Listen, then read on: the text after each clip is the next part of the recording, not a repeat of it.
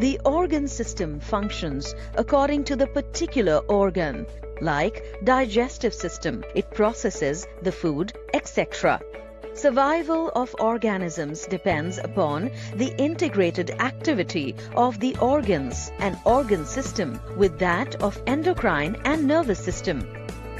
Before discussing the organs that are to be donated, first we will see what is organ donation. It is the process of retrieving or procuring an organ from a living or deceased person known as a donor.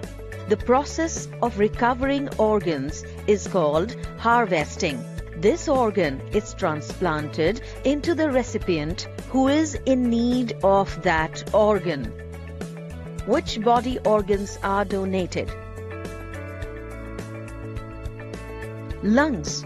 A person suffering from severe lung disease like cystic fibrosis, emphysema, and COPD, chronic obstructive pulmonary disease, needs lung transplantation.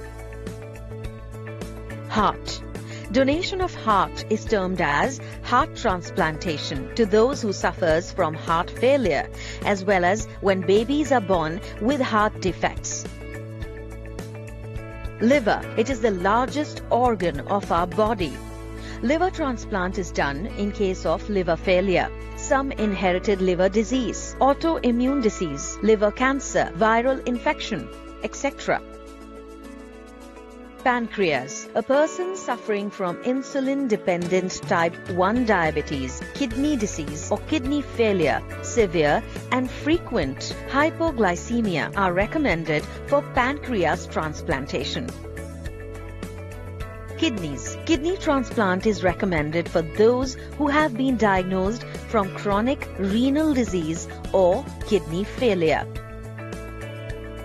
Small intestine. A person is recommended for intestine transplant if they are diagnosed with life-threatening intestinal diseases like short gut syndrome, etc. Tissues that can be donated are cornea. Transplantation of cornea is the common process to restore the vision for corneal ulcer, in older people to remove the cloudiness of the cornea, etc. Heart valves are the tissues that prevent the backflow of blood into the heart. It is transplanted to save the lives of children born with heart defects and adults with damaged heart valves. Skin. Skin transplantation is done during severe skin burns, excessive wounding to reduce scarring and skin pain, skin loss due to skin infection, etc.